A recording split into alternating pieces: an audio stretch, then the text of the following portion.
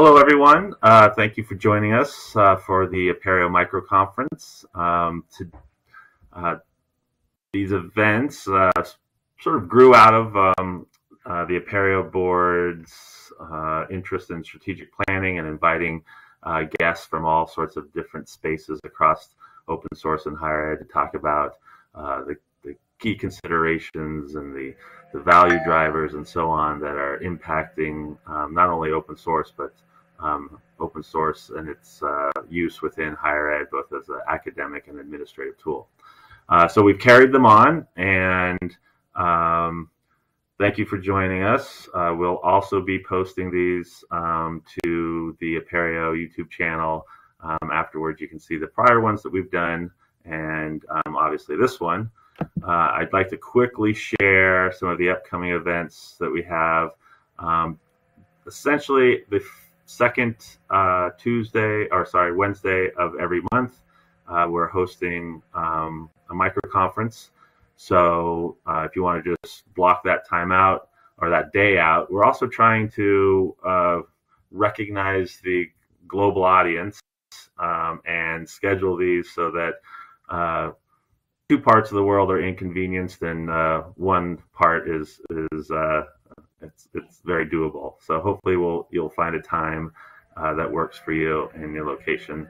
And so we have some really good topics, folks from Eclipse Foundation, the Chaos Project with Linux Foundation, Open Source Community Africa, the OER Foundation, and a couple of other spots.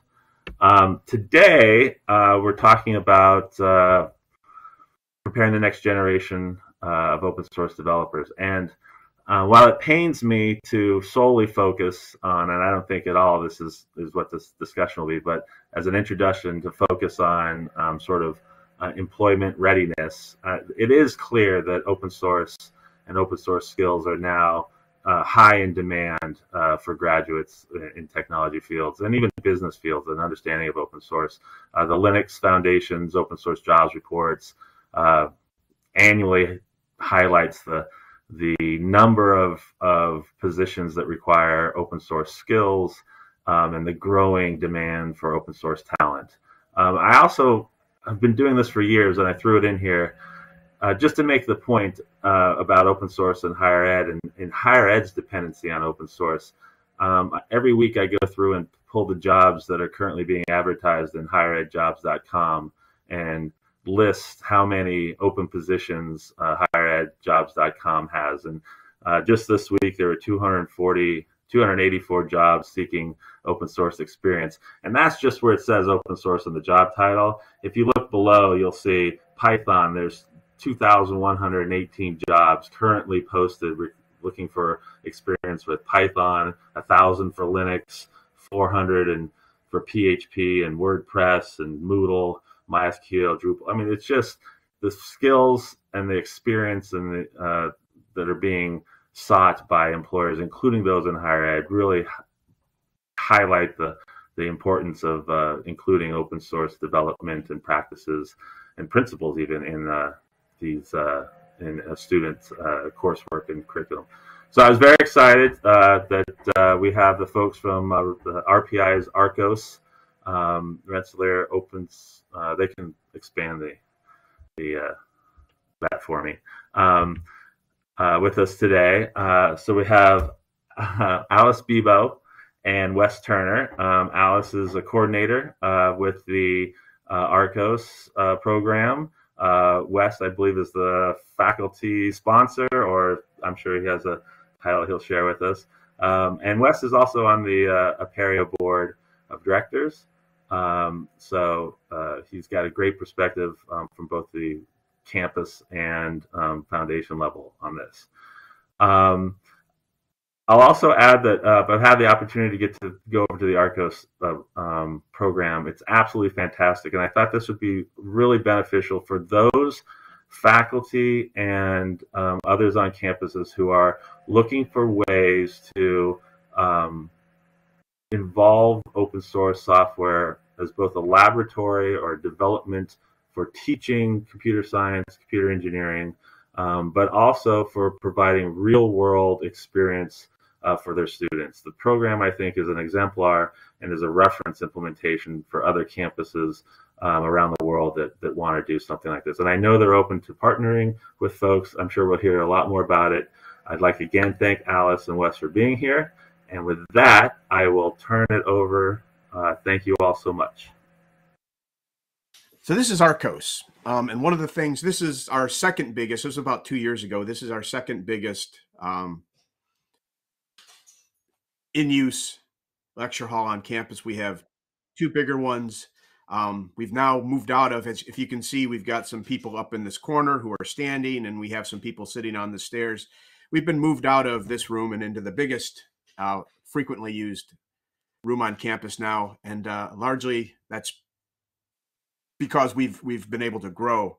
What we're going to talk about today is this. I mean, I'm going to talk to you a little bit about how RCOS is organized, a little bit how we started, hopefully give some pointers on if you want to start something yourself. But the key is this group of kids, this group of students, and I'm looking for Alice in there. She's probably standing behind me helping to take the picture. These group of students are actually what RCOS is, and that's really where we want to focus. So I'm going to talk to you a little bit about RCOS as an entity, and then Alice is going to talk to you a little bit about the student experience and what the students see from RCOS's standpoint. Standard copyright. RCOS was created a few years ago. I'll talk about that, but our mission statement hasn't been changed much. We've tweaked words here and there. The mission statement is to cultivate an inclusive, creative, and entrepreneurial community that seeks to empower students to develop open source solutions to real world problems. And you can find that in our handbook. You'll find links to that all over the place. But I'm not hopefully going to read off the slides mostly, but I did want to focus on a few things here.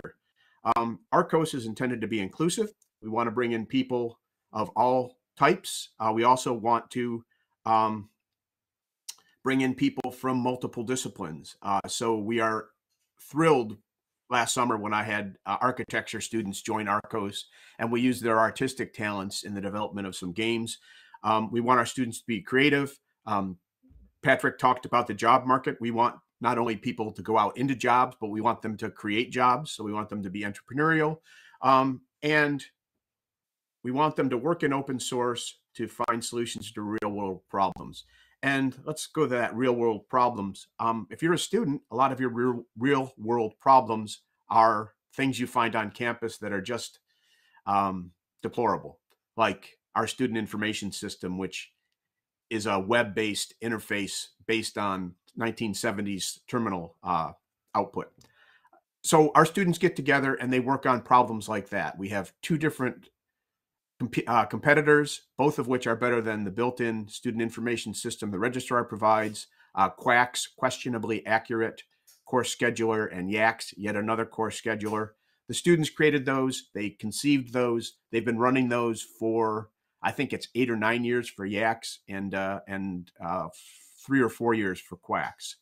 But then we also look outside, and we have projects like Soundscape. Microsoft developed some technology to help visually impaired people navigate outdoor environments. They are dropping it. They're allowing it to go open source. RCOS is involved with the consortium to actually make that open source transition happen and continue allowing visually impaired to compete in things like orienteering competitions or even just walk along park trails. So real world problems is broadly based. We're also, by the way, as a kind of a bow to Patrick, we're an affiliate member of OSI. He worked very hard to get us into that organization, and we've continued that, even though he's now here with Apereo. It's nice to continue working with him. We were created back in 2006 by Sean O'Sullivan. He was an alumni of RPI, and he wanted to do something that would reach out and help the students. And you probably can't read this little stuff. There's really no reason to read the little stuff, except that's actually the quote from the founding document. Basically, it's our mission statement. But the other part of this is it pays homage to RPI has always been an educational innovator. We've innovated in pedagogy, and under our new president, I think that's going to continue and maybe even accelerate. He wanted to find ways to reach out to students and prepare them for, again, technologically based careers. The job things does come up, particularly when you're talking about college and people paying a lot of money that they have to make up. Our students want jobs. They want to be technologically on the edge, and they want to know that they're out there competent and prepared. This was how we originally organized. There's not really a lot to go into here other than, what I mentioned about our founding document. But originally we sat underneath the Office of Undergraduate Education. There was a director. We were set up to have internal and external advisory groups. And then down below here were how projects got started. I'm going to tell you that the internal and external advisory groups have largely fallen by the wayside. And because of the ways things have kind of maneuvered with staffing, we probably fall more under the Department of Computer Science or the School of Science than the Office of Undergraduate Education now. But other than that, this is still pretty accurate. And here's kind of where the important parts lie. We have our RCOS organization, we have a website, and then we do projects. And our projects can be created by the students themselves. They often are. Quacks and Yaks are two examples of that. They can come from external partners, relief agencies, NGOs, development organizations. I'll throw in open source products from industry. We work with IBM quite a bit. I mentioned the Soundscape. That's an external partner, an external consortium that is actually being formed right now. It's not actually in existence. And then we occasionally have external students come in. We had a student, Leon Montialegre, who came in and brought a project with him called OpenSurgSim. OpenSurgSim is a digital circuit simulator. It's now being used in our classrooms after 4 years of development here by Leon. He got it into our circuits course, and it's actively used and still actively developed. We had some leadership. Frank Luck was our initial director. It was then shared. He was under the computer science department. It was then shared by Badri Roysam and Makai Krishnamurthy. Makai is CS and Badri is CSE. So that was when we were kind of under the Office of Education. Badri left, leaving Professor Murthy and kind of completing the transition to a CS organization. I took over after Professor Krishnamurthy when he, after many long years of service, decided to retire. So that's kind of just our leadership progression. We haven't had a lot of leadership, a lot of leaders. I think they've done a really good job before me, and I'm hoping that I can continue that going forward. When I look at RCOS now, right, we have a lot of students. We're a big organization. We get a lot of cooperation on campus. It's kind of hard to think about how you would create an organization like this. So I want to go back and kind of talk about how we got started, because if you want to grow something like this, it really doesn't help to come in with and say, we're going to have 300 students a semester through this program. You have to start with something that you can actually grasp and kind of nurture and grow. So at the start, RCOS was solely a student organization. We had a good grant from Sean O'Sullivan. Students were paid to work on open source projects largely. They created our website, our initial website. We're now on version 4 of it, I believe. We developed an open source course. That course is still taught. It's been revised every semester that I've taught it. I believe Professor Murthy, who taught it before me, did the same, because open source moves on. Things change. Things that were popular drop off, and things that didn't even exist are now being used. So that was developed. That Sean's money paid for part of that. But no grant is forever, and even $2 million only lasts so long. So after a while, we started running out of the ability to pay students, particularly as the number of students invested in RCOS got bigger and bigger. And as that happened, this was kind of the brainstorm that kind of allowed us to continue growing. We began to transition to a 4-credit academic organization. So RCOS is now offered every semester, and students can join it at any time and participate as a club or as a learning experience, or they can actually take it for, generally it's for elective credits. We still have the ability to pay students when we need to.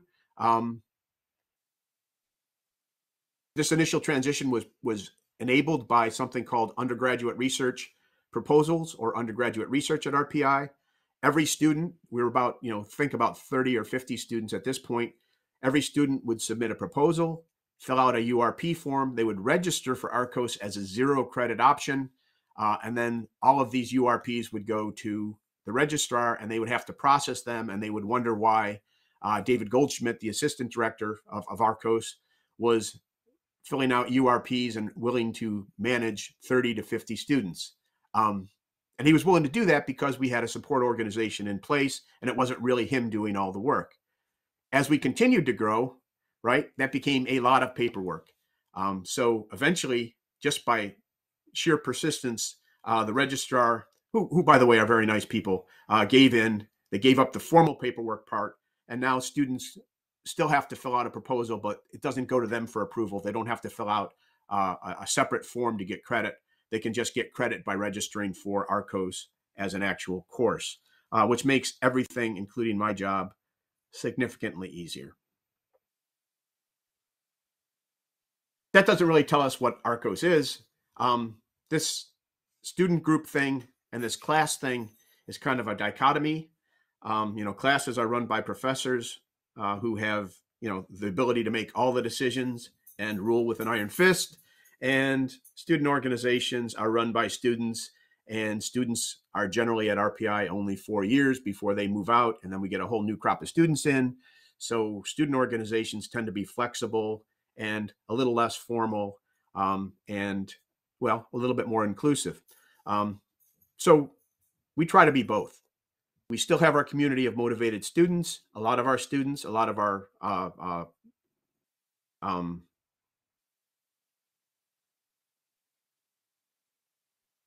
leadership in particular are taking it for 0 credit.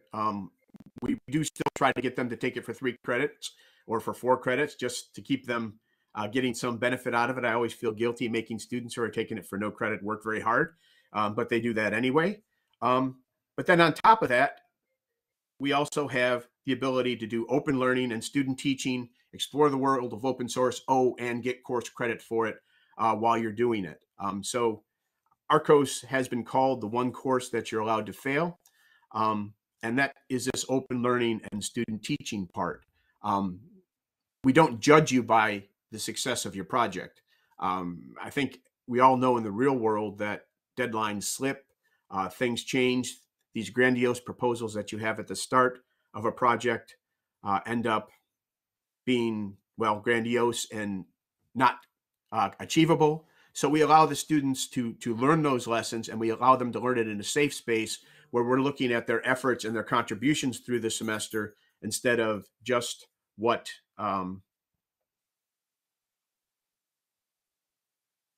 they actually, what their project actually does. We want their achievements, not their project's achievements. And this allows them to reach out and do bigger projects than maybe they could otherwise.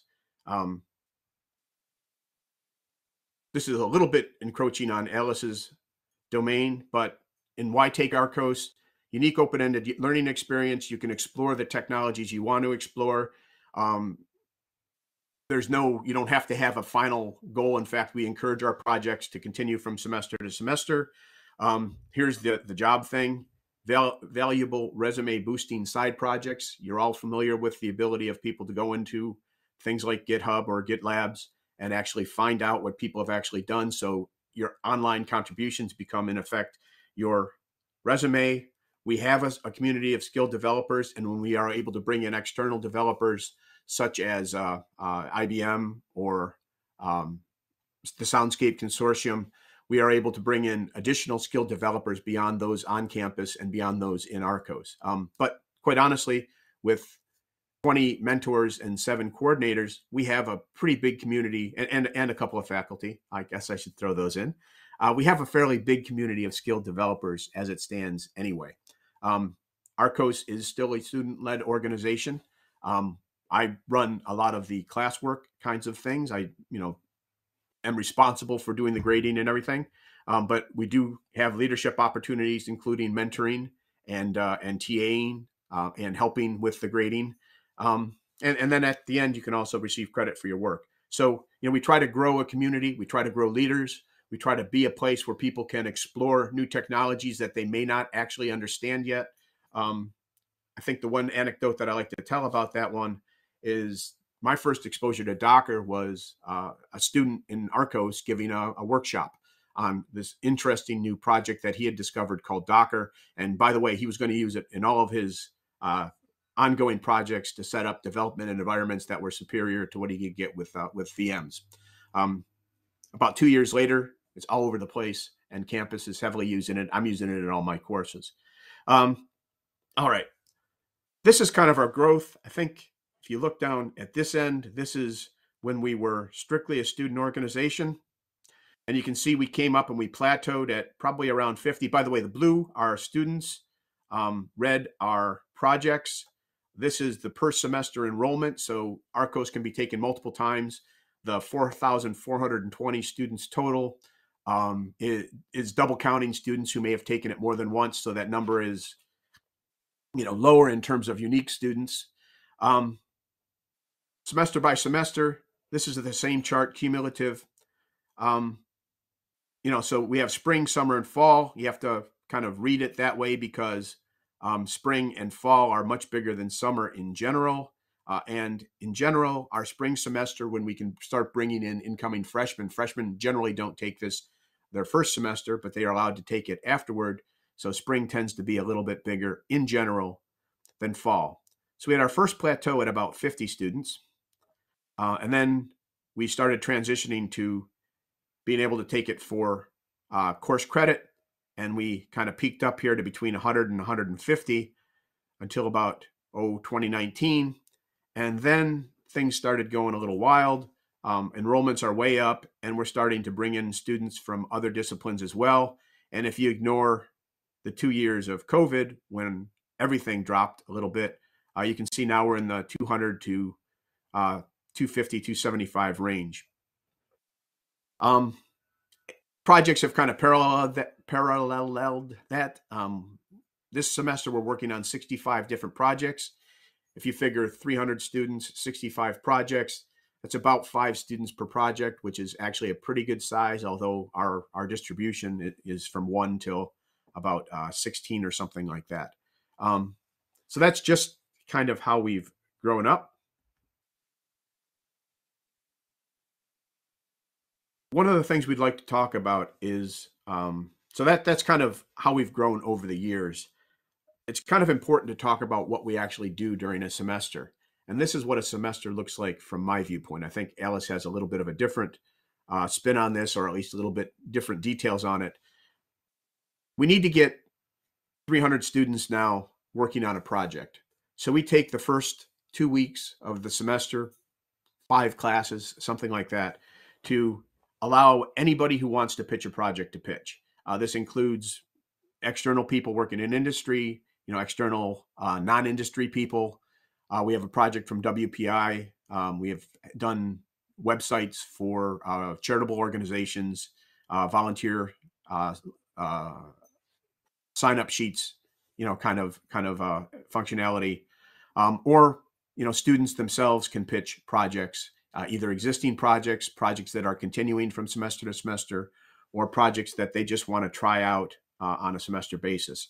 And we take 2 to 4 classes, depending on the amount of pitches we have, for students just to give us, the elevator pitch. What do you want to do?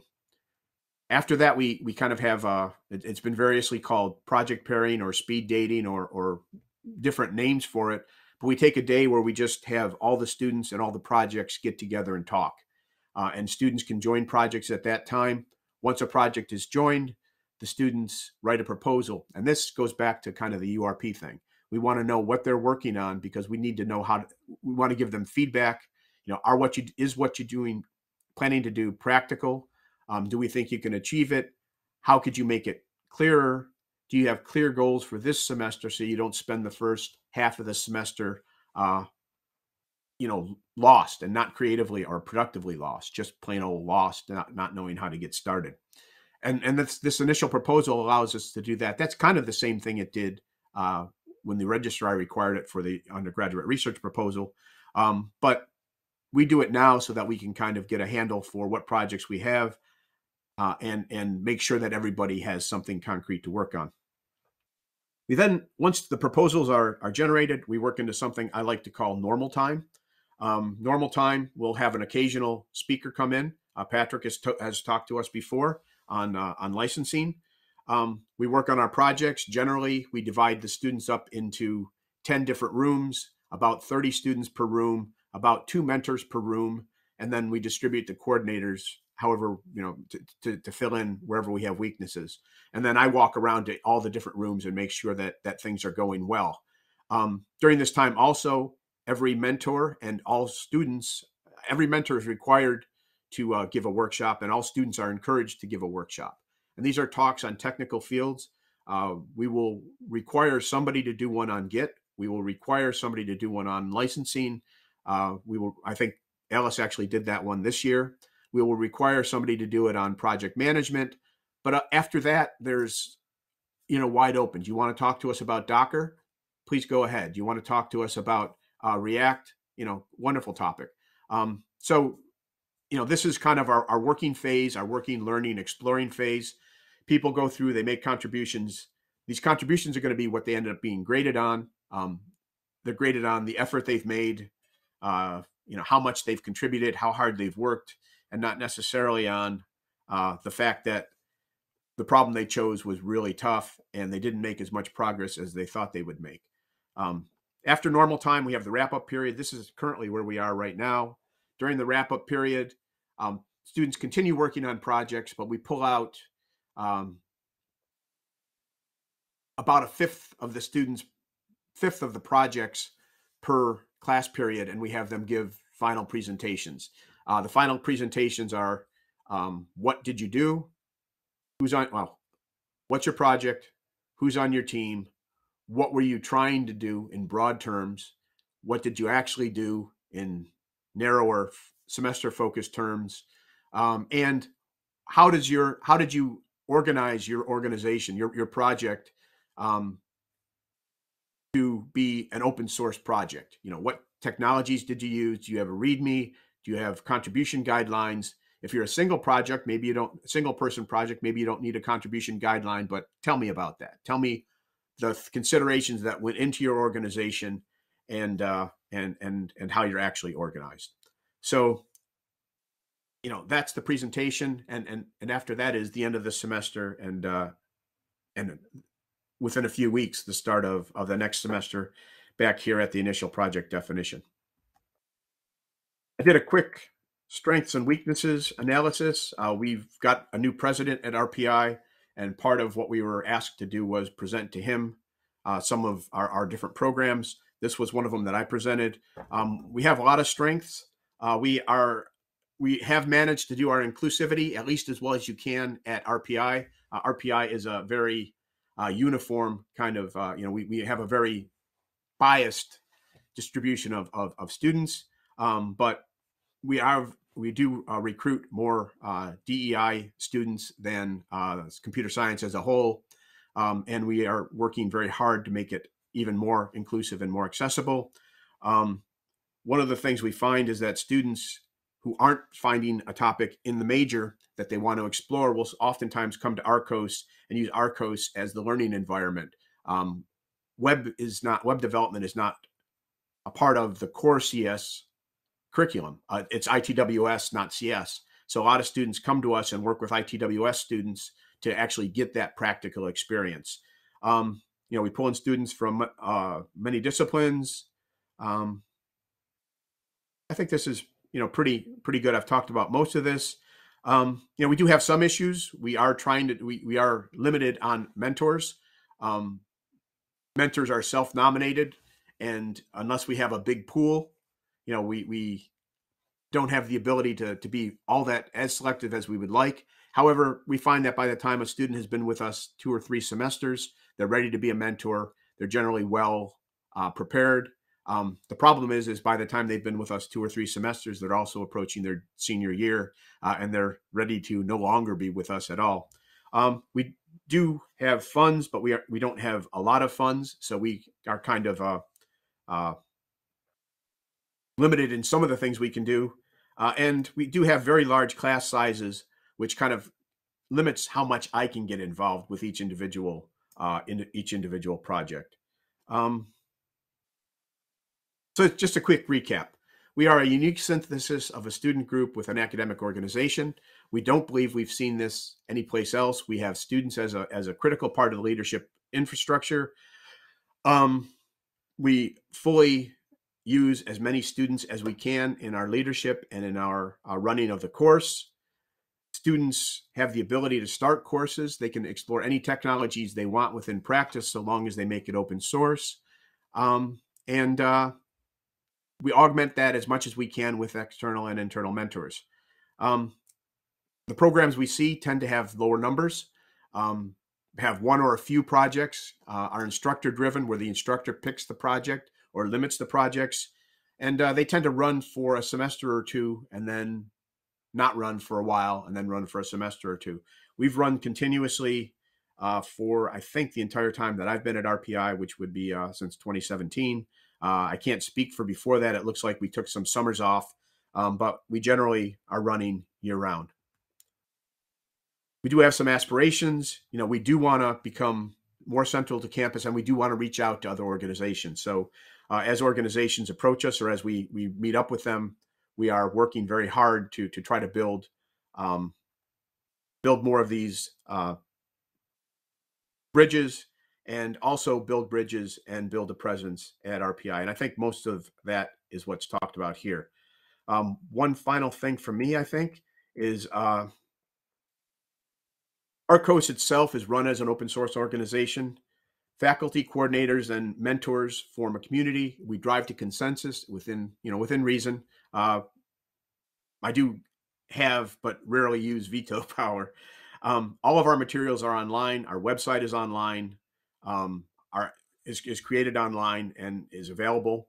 Our handbook is online, which describes all of these processes, everything we do during the semester. And we have all of our communication takes place in the open on Discord. So if you're thinking about starting a project, we have a lot of documentation, a lot of stuff that can help you, and we remain more than willing to jump in and help as well.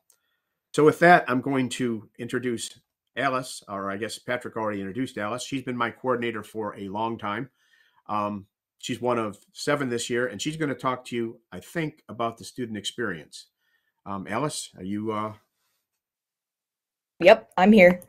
And yes, I will be talking about the student experience. You touched on some things that I'm really glad you did, because I obviously offer a different perspective as I am a student. But so I am a coordinator. I've taken RCOS for 6 semesters now. Coordinatorship is like the highest ranking student leader in RCOS. And that's just a product of the time that I've spent there. But I'll talk about the leadership structure a little bit later. I was a student mentor earlier, and before then I was a student. And when I was a student, I didn't always succeed. Professor Turner did talk about how this is the one course you're allowed to fail. And that is one of my favorite part of RCOS. So if we could scoot on to the next slide, I can extrapolate on those things. The leadership structure in RCOS is interesting because we are all undergraduate students. We have had some graduate students. We have a program at RPI where if you're an undergraduate student and you decide to stick around for your master's, you can do your master's degree in 1 year, and all of your scholarships carry over. So that's been a popular thing. We've had coordinators stay for 5 or 6 years with that program.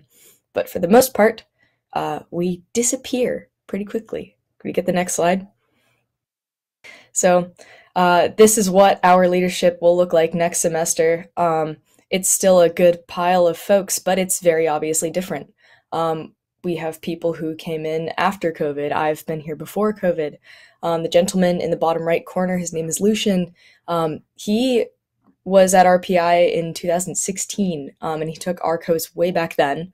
He left to go do some other things with his life, and he returned to finish his degree. So he's been around since way before COVID, since before I graduated high school. So we have a huge variety of different perspectives, a huge array of different goals we all want to achieve within RCOS. We have ideas of where we would like this course to go, this club to go, this community to go. But we have a small amount of time to do it. And I think that is also why it's cool. No one can really have a stranglehold on RCOS. It's always what the people want, which is also the beauty of open source. If we could advance the slides one more. So Professor Turner showed us this timeline earlier. We have the initial project definition, execution phase, wrap-up period, and obviously we're in the wrap-up period now. But I wanted to talk a little bit about what class actually looks like, because it's not extremely clear from this timeline, even though Professor Turner did explain it pretty well. I want to talk about kind of what it looks like in practice. If we could scoot one over. So, normal time class. One of my fellow coordinators took this picture in the room that I am in every Tuesday and Friday from 4 to 6 p.m. yesterday. So that bottom right picture that's where we do RCOS on the day-to-day. That's what it has looked like for this past semester. We do I try to keep it between 5 to 10 to 15 minutes, but some people like to add more context or less, depending on the people. So a coordinator or a mentor will stand in front of the class and give people the lay of the land. We'll tell people about new, exciting open source opportunities available to them. We have had a lot of hackathons and outside companies being like, hey, we'll give you money if you figure out a good way to monetize your open source product, if it's something that we think is worth investing in. So sometimes we have a robust agenda. This is pretty normal, the agenda items that I have highlighted today, because these were all yesterday's lecture. So beginning of class, we stand in front and we tell people what they need to do to succeed in RCOS.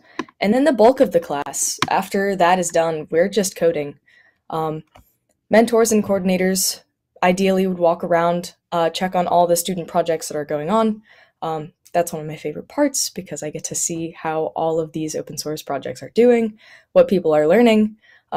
Sometimes there are people who've done some crazy things. Sometimes there are people who don't know Git yet. So sit down, resolve some blockers with them. We call them blockers. They're anything that students run into in the way of problems while they're trying to work on their open source projects. And as you can see at the bottom of that agenda, we've got workshops. Professor Turner talked about those a little bit. That's when a student or a mentor or a coordinator were required to do one each semester. Students are required to do two now because we were seeing some low attendance in previous years. That's where we get to talk about the cool open source things we've done. I did give a licensing workshop and I did use Patrick's materials. Thank you so much. I'm not sure if I did them justice, but it's always informative and people always use the information they learn in the workshops, even if they don't listen during the workshops. They use them eventually in the class, which is always cool. Attendance, it's a class. A lot of these people are taking it as a 4-credit computer science 2000 level class, which means that it counts as it's an elective for most people, especially for me. I'm a senior, so I don't need 2000 level classes anymore, but we have to take it a little bit seriously. Sometimes people would rather stay until 6:30. They want to code the whole day. Sometimes people want to leave at 4:30, so they don't have to do much. But in order for the class to be taken seriously, and I think we've done a good job of this semester, we do take some attendance. We do make sure people show up, and we do make sure people contribute. Next slide. So the folks standing in front of the room in the picture that we saw last slide, those are the student leaders, quote unquote, but we have a bunch of different kinds of leadership in RCOS, and it's been very interesting for me, especially since I've been here for 3 years, and it's changed as we've grown. So I'm going to talk a little bit about this. The professors, obviously, they are the heart and soul of RCOS, specifically Professor Turner. He's the main gear that keeps us chugging. He's also been here the longest, so you know what's been going on, how we can succeed. You have the best advice because we're students. We get up and we leave, and new coordinators are often only coordinators for 1 or 2 semesters before they graduate because it requires a certain amount of time that you've been in RCOS before you get up and leave. So Professor Turner is the thread that holds it all together from my perspective, which is great. We also have Professor Kuzman, who's very helpful. But so a tier below then, and I used tiers. It used to be very flat in my experience. When, at least from a student's perspective, all the way down at the bottom, you look up and you see mentors, project leads, and coordinators in one level, and then you look up and see the professors. But it's kind of shifted as we've scaled because we need so many different kinds of boots on the ground to communicate so much information to so many students. I know I have slightly different numbers everywhere than Professor Turner did, but we have some more people who joined a little bit late to RCOS, so that's where the 330 comes in. Excuse me. So, coordinators. We meet with Professor Turner 2 times a week to make the lecture slides, to make the announcements, to make sure everyone's on track, to talk about people who might need extra help from us, and try to mobilize something to go and help them out. And we have different priorities. The professors are obviously teaching us what we need to do, and we end up kind of the people managers. We're talking to the mentors and making sure that the mentors communicate the information to their students, and that the mentors know what's going on in their small group rooms, which, as Professor Turner mentioned, is the division of all the students into actually workable classes where you can sit down and code. It's not the gigantic lecture halls, even though we do use those for presentations and in the beginning of the semester when we're pitching. But what I'm really trying to show with this diagram is that the mentors and the project leads, even though they're not making the slides and they're not telling everybody what to do all the time, which is, I feel a little bit bossy sometimes as a coordinator, those people are really the ones who are teaching, quote unquote. The mentors are teaching the students how to succeed in RCOS. They're teaching them how to use Git. They're teaching them what about the licenses that they want to use on their project. Gonna try and make sure they don't get into any legal trouble if they want to use a tool that isn't licensed properly. And the project leads, they know the things about their project that they need to teach to their students. Maybe there's a technology that no one is taught in computer science that they need to teach their students within their project. Maybe there's a skill, maybe there's a weird organization of their project, and maybe their project has existed for a long time. It goes many different ways. So it's a lot of, it's become nebulous and a strange, large problem to tackle, especially for students. I never thought I would end up being more or less responsible for this many students, and I feel a certain responsibility to make sure that they succeed within RCOS. But it ends up being, we all benefit from the shared responsibility because we all want each other to succeed.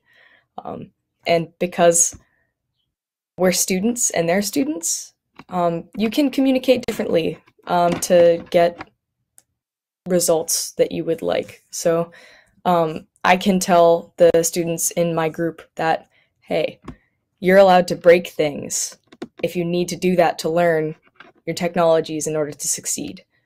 And they believe that coming from me. They don't necessarily always believe that coming from a professor, because the RPI computer science department, the programs it's wonderful, but it can be very, very rigorous. And RCOS, I think, though it has its own types of rigor, it kind of counters the academic sharpness of some of the other courses at RPI. If we could go next in slides. Yeah, so the student perspective, what does that look like? All the way down at the bottom of that diagram that I just made. We have a whole pile of projects. These are what are pitched in the beginning of the year. You join one, and then you stick with it. You code for the project, you work on the project for the rest of the semester. We have external projects. IBM has a lot of projects that they like to pitch to us, and we've had some really impressive student participation in those projects, but we also have some really, really long-standing internal projects. So Submiti is a project led by Professor Barb Cutler. She is amazing, and Submiti is actually the thing that all of the computer science courses use to grade code, because that's obviously a nebulous problem that is hard to do. Like, you could take screenshots of submitted code and have that be what students are graded on, but that's never as thorough as professors would like it to be. So Submiti is a robust tool for that. The duck and the script down at the bottom are what those are. How-to website right in the middle there. That is my project this semester. And that one's a little bit more nebulous because I designed it that way. I want it to be. Computer science majors are not taught web science. Professor Turner was talking about it a little earlier. And that's, to go back all the way to Patrick, that is one of the things that people really, really look for when they go to school for computer science. They really want to get a really fun, shiny job that might allow them to go to California and make piles and piles of money. But in order to do that, you need a certain set of skills. If you go to the next slide. And RCOS kind of lets you do that. As you can see, there's this whole pile of projects that I've been a part of, and there are lots of different skills on there. I don't necessarily always put Submiti on my resume because I did not do terribly well in that class. I did break things. It was the middle of COVID, but RCOS is, you're allowed to take it many, many times.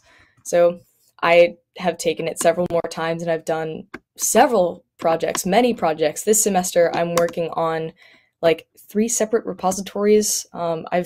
I counted at one point I was working on 5 different websites at the same time, and RPI doesn't teach me how to make websites. That's just not, I'm only computer science, I'm not web science. That's not part of their curricula. But I have these skills because RCOS gave them to me, because I chose my projects according to what technologies I wanted to have under my belt. So, and I could go over each of these. We talked about Submiti. Because it's led by another professor, it's a little bit more rigorous in some of those ways, which is why I didn't do terribly well. But I worked on an IBM project, and I got to do some cool open source porting and work on their mainframes, which is wild. And that was an experience I would have never had if not for RCOS. Graph is a tool that some students use to help with graph theory. It's now archived. It's not really being worked on anymore, but I was forced to learn JavaScript in like 2 weeks for that. So that was really nice. Really, really important. I would have not learned JavaScript, and almost every job that I've applied to, they want me to do code interviews in things like JavaScript and TypeScript and Python. RPI does teach Python, but it doesn't teach these scripting languages that are so ubiquitous in the job sphere these days. A series of small projects was a dig. I I was the only person on that project. It was a single person project. I just wanted to learn things. So this semester is kind of an offshoot of that. I expanded my project to include multiple people, and how-to website ultimately is I wanted to make a full stack website with HTML, CSS, and JavaScript. Just a really simple portfolio website that I could send to employers and be like, hi, I'm a computer science major and I know how to code. This is something I have made. Because RPI doesn't otherwise give you the opportunity to do that. You're not supposed to open source your homeworks. You're not supposed to show people your code. And it's not pretty. It ends up being terminal applications that spit out text, which is great. It's great to learn concepts that are going to be very applicable in the workforce, but it's nothing that you can really show an employer and be like, this is cool, I did this. So I have 4 other students working on this with me, and I've basically just been kind of guiding them along, teaching them HTML, CSS, and JavaScript. And they've made some really cool websites just almost on their own time that they can now show to potential employers and be like, hi, I made this. RPI didn't teach me how to do it. I did, and this random girl who wanted me to know these things, but I did this. So you have this thing that you can show to people and be like, I have real applicable skills in the real world, and it's nice to show that. Telescope, I'll only go over that very quickly. RCOS has had a series of websites. Because we are an open source community, of course we need an open source hub that uses cool open source technologies. So somebody decided to make it in Rust. So I learned Rust to try and help out with the RCOS infrastructure.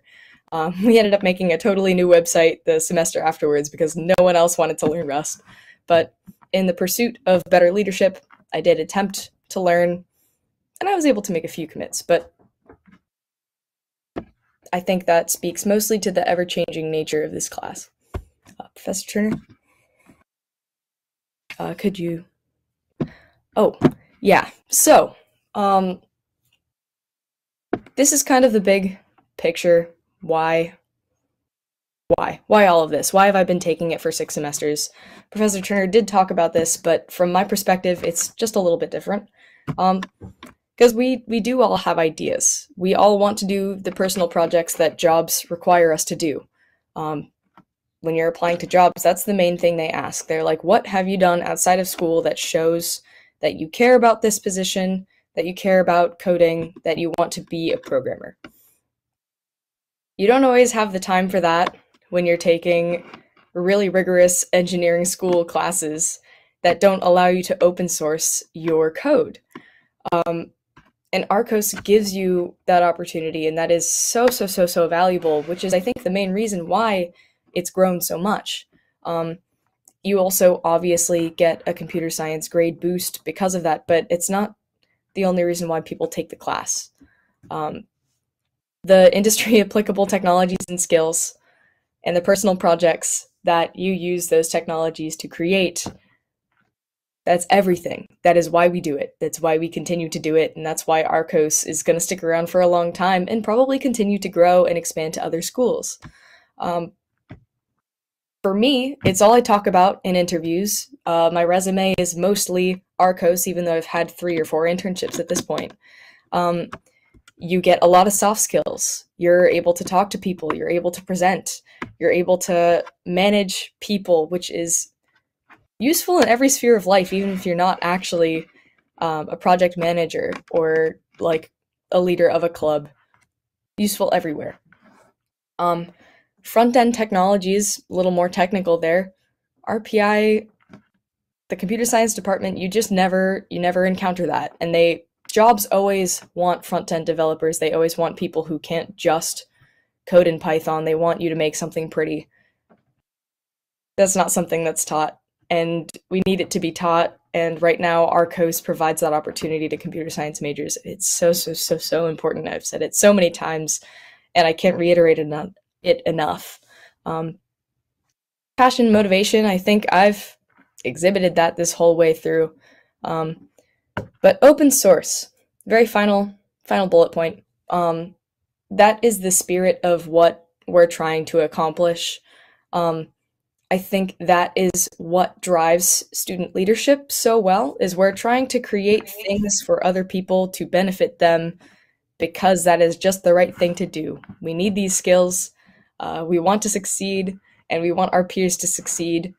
So the spirit of open source, even when we're not actively developing using open source technologies, that is what drives us forward. I think that's it from me. Well, thank you, both Alice and Wes. So we do have some questions, and we might run a little over, but I'd like to ask the questions and get your comments just for the recording, even if folks have to take off. Yeah, I can put up our contact information just in case if anybody wants to get in touch with us, please feel free. Thank you. And I'd also like to thank Jen Cummings, Michelle Hall, and Kathy Acevedo for helping coordinate everything today. For folks who don't know, my power literally went out 15 minutes before we started. So thank you for them for stepping in. Just so going over the questions, I'll start with the ones in the chat. So we had a question about learning more about how students feel about RCOS projects and the impact they think they have on their post-university careers. I think, Alice, you talked a little bit about that, but is there anything you want to add, maybe some trends that you've seen from the students after graduation, and have they gone into open source careers or careers where open source has played a role? Yeah, I mean, everything that's really used commonly in industry, all of the scripting languages, React,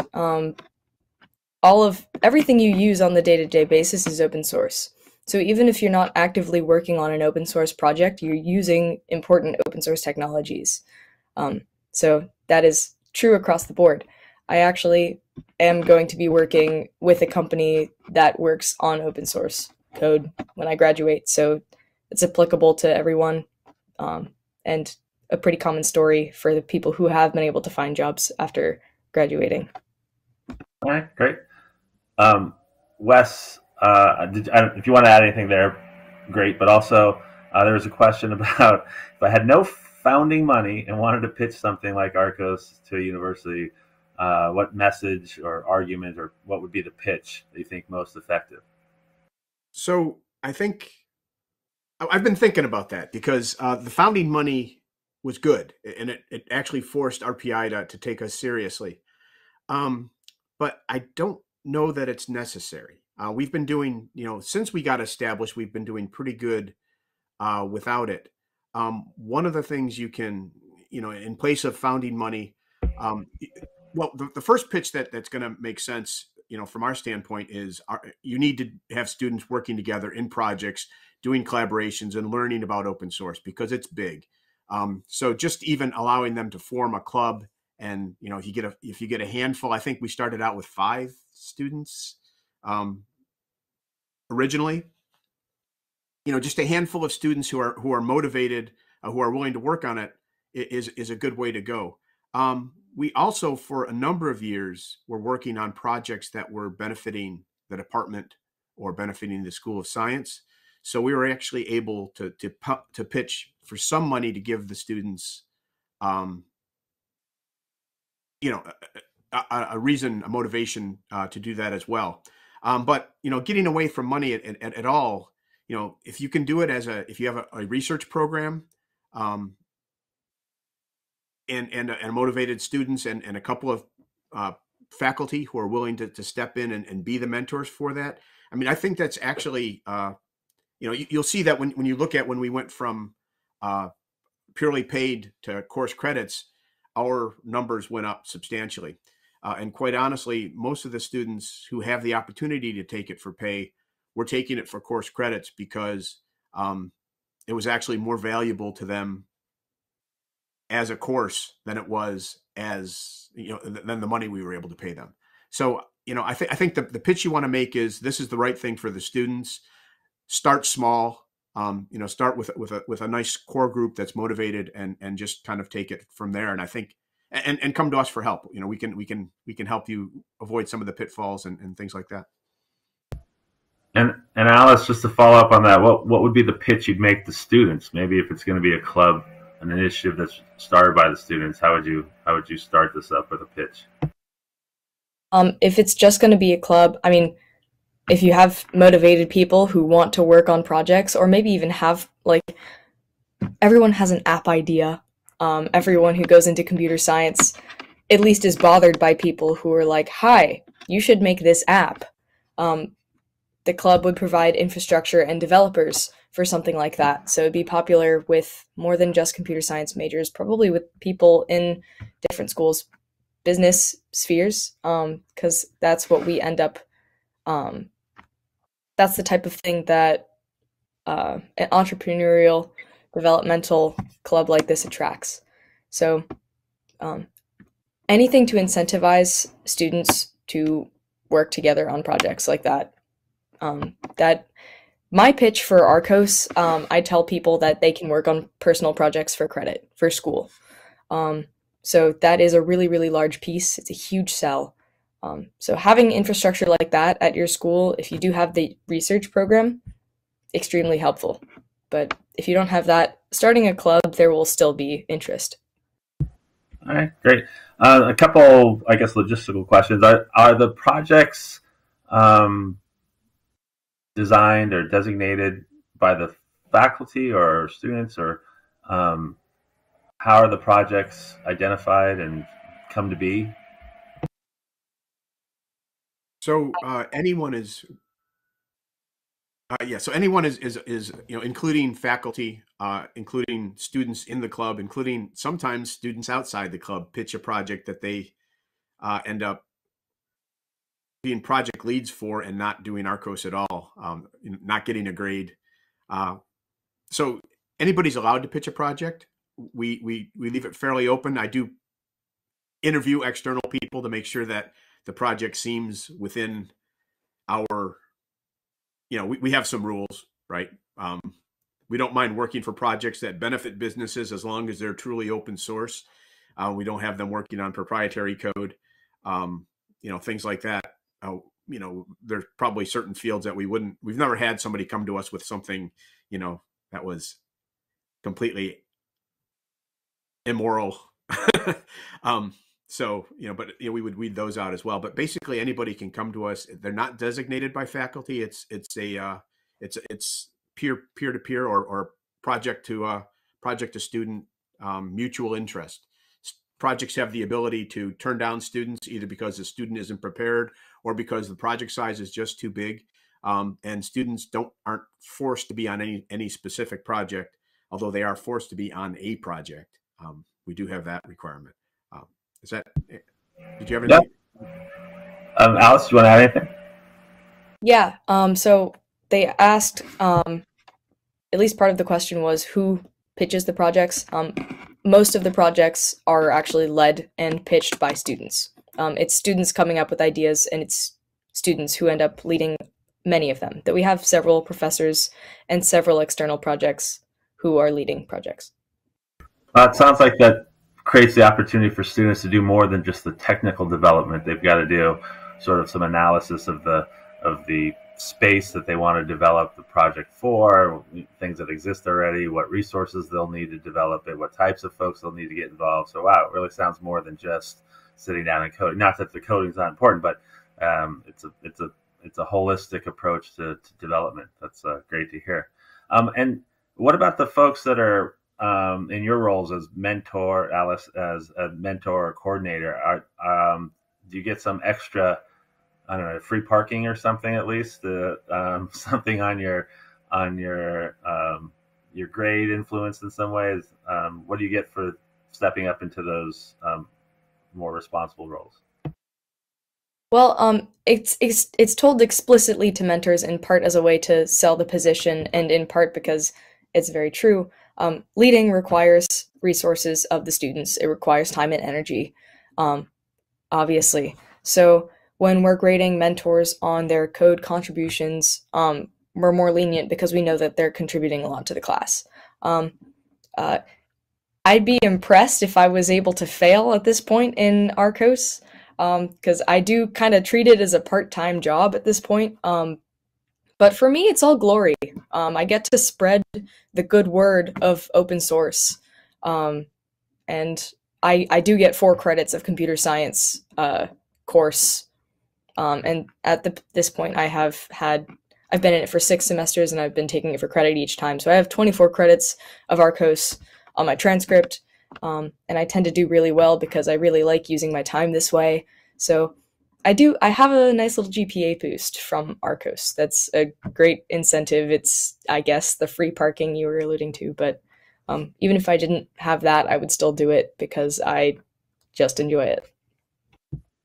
Great. And I think the last one here is, this was sort of something I was specifically interested in. How has the program, in and of itself, as a sort of academic endeavor, and the interest from the students had an influence on other programs, departments on campus?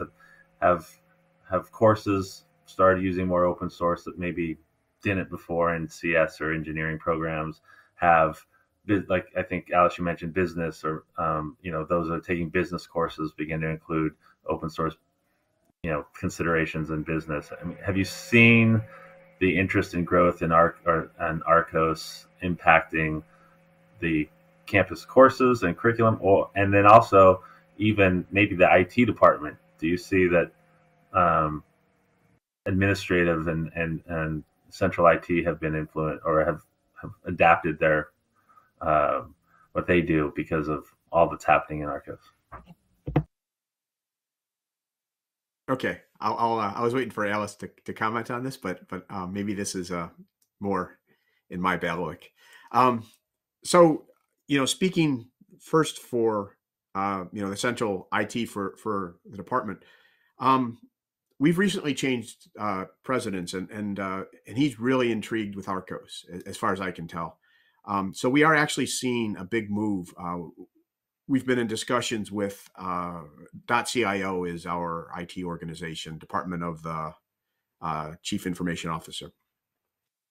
And just recently, we've been having a lot of conversations. I mean, they've adapted to us, but a lot of our projects, you'll notice, are if you go to our website, you'll notice that a lot of our projects are web-based.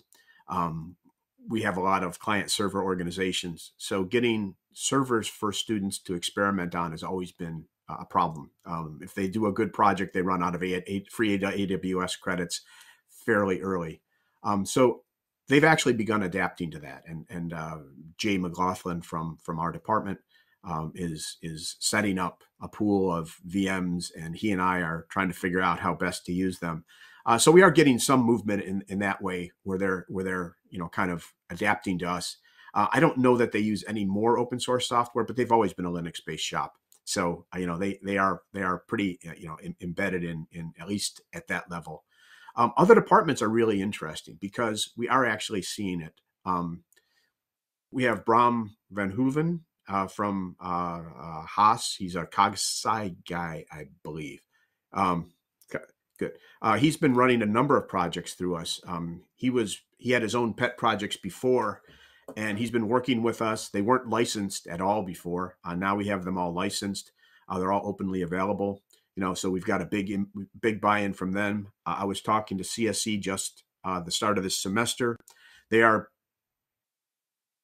getting very involved with robotic operating system, ROS, and they're trying to bring it in as a collaboration between RCOS and the CSE department. We've seen it. We've seen some like they have some other initiatives. We've worked with some Haas people before, so we're starting to see some more impact.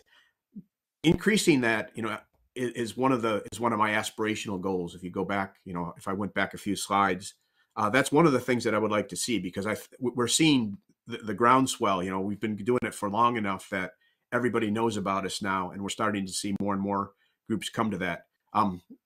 So yeah, we are seeing some of it. We'd like to see more of it. I will say that at least 2 of our projects are being used in classes, I think. So we're also being used to promote just other educational things. Yeah, actually, before we wrap that question up, as a student, I've seen 3 or 4 of my classes use the technologies. Obviously, so the computer science department, almost every single class that I've taken within there uses Submiti daily, like as a way to grade code. But we've also Poll Buddy is one of the projects that was mentioned in the earlier slides. We've used that as attendance in some of my classes at my suggestion, I will admit, but the professors were like, we need a tool to take maybe a fun little poll and also get attendance at the same time, and we've built that. And there's also a class called Software Design and Documentation. That is a 4,000 level computer science concentration class. And they love RCOS because the people who really know how to do things well in that class all come from RCOS. They basically teach the agile software framework for developing, and we tend to fall naturally into an agile structure in the way that we do things. And RCOS is simply just, it's well known, our footprint is large, and we also have so many developers that any professors who want to have a little project, Brahm is an example, Professor Barb Cutler is an example, but we have had other professors be like, I have an idea for a thing. Let me go to RCOS and find developers to make the thing for me.